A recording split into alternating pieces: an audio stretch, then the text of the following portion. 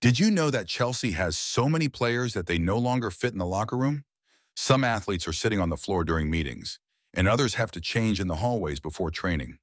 With over 40 players in the squad, Chelsea has almost 20 more players than Manchester City and has already spent more than 1 billion euros on transfers.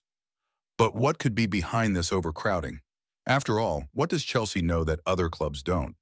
Possibly Chelsea knows something that the football world hasn't discovered yet, and that may shock everyone in the future, an anonymous scout told ESPN.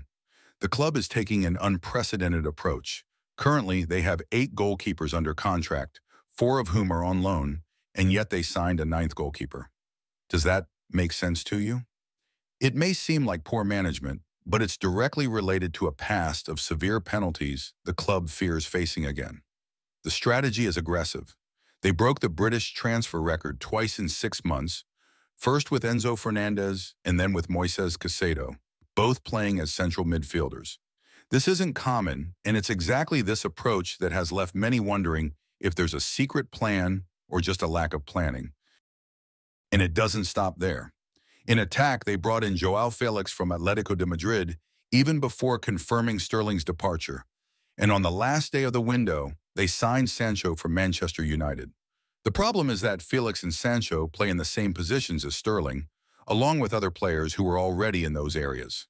So far, Chelsea has spent £256 million on these players, many of whom have barely worn the team's jersey. In the Premier League, teams can only register 25 players. But Chelsea, by the end of the window, had already registered 30, not counting the under-21 players. This creates an obvious surplus and a management challenge where many talents end up wasted on the bench or loaned out. Chelsea's strategy is clear. Long contracts and low initial salaries with promises of raises based on performance. Unlike most clubs that offer 3 to 5-year contracts, Chelsea opts for 7, 8, or even 9 years. Enzo Fernandez signed for 8.5 years and Caicedo for 8 years with an option for a 9th season. This strategy may seem risky, but it's part of a plan to secure talents long-term and protect against future inflation in the market. The fear of another penalty is evident. Chelsea's philosophy is to avoid what happened in 2022 when they lost 2 important defenders for free. Now they are aggressively targeting the market to secure players across multiple positions. It's like having an entire reserve team for each position, preventing any future problems. But does this strategy really make sense, or is Chelsea just stacking up future problems? In total, Chelsea's squad has 41 players, and the sum of remaining contract years is absurd. 191 years in total. For comparison, Tottenham, with the second highest number of active contracts in the Premier League, has only 97 contract years in effect. This disparity shows how Chelsea is operating on a completely different level from its rivals, raising the question, do they know something others don't? Chelsea's management has changed radically. They've gone through 5 coaches, emptied the youth academy, and transformed a European champion team into a group now accumulating losses. Even the fans are asking, is this just poor management? Or is there something darker at play, like money laundering? Under new management, Chelsea has let go of 38 players and brought in 40 new ones. However, of the 9 players from the first transfer window under the new owner, only 3 are still in the main team. Thiago Silva, who left in May, commented that they had to expand the locker room to accommodate everyone. The environment is so chaotic that some players are left without space to sit during meetings, reflecting the internal disorganization.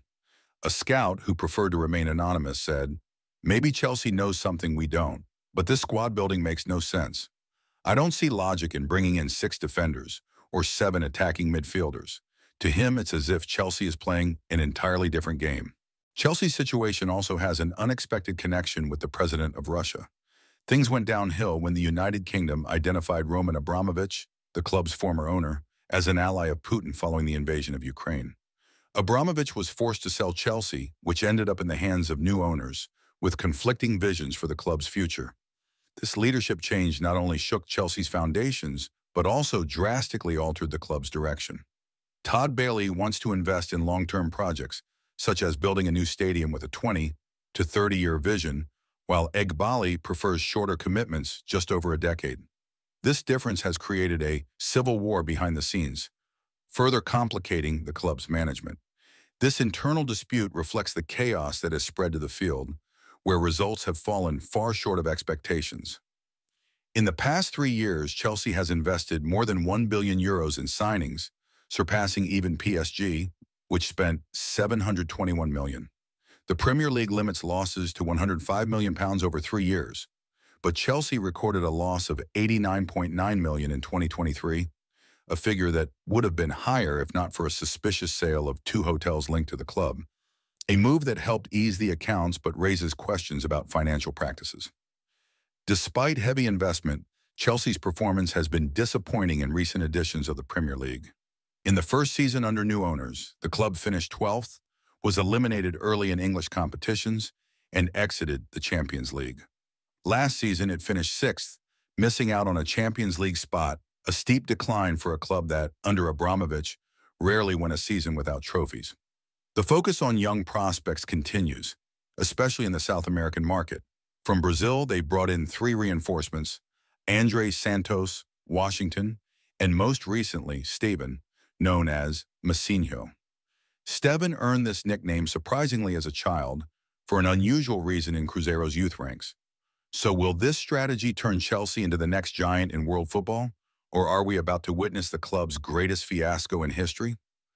Time will tell. And you, fan, what do you think of Chelsea's strategy? Comment below and stay tuned for more behind-the-scenes football analysis.